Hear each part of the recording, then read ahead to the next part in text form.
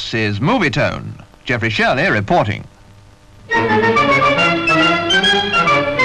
2 days of international athletics at White City, and a walkover for the British girls, who completely outclassed the fair sex from France. The 100 metres on the Saturday was an example. Number 2, 18-year-old Dorothy Hyman, Britain's top sprinter at the moment, was a second ahead of France's record holder.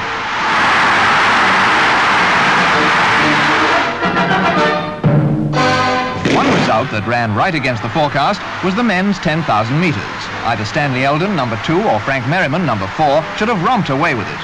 But the French have a young schoolteacher, Bogey, number 1. He certainly came as a surprise to Britain's pair. He set a new all-comers record in 29 minutes 1.6. Some consolation for Morriman, who was a very close second. He set a new United Kingdom national time.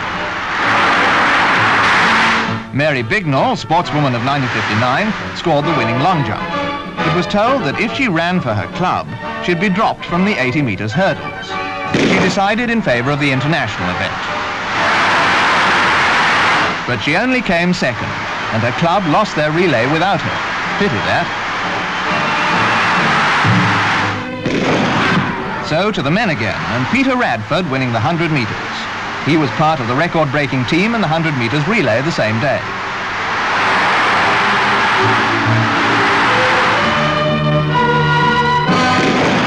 The 5,000 metres was a highlight of a meeting in which Britain beat France by 21 points. Constantly changing places, Gordon Pirie, number 2, and Frank Salvat, 4, against Bernard and the Bogey man.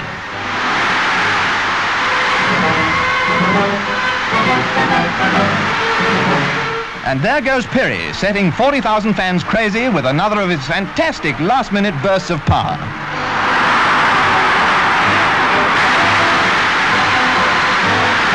He won by 30 yards. What a splendid preview to the Olympics. Let's hope he's wearing the shoes with wings on when he gets to Rome.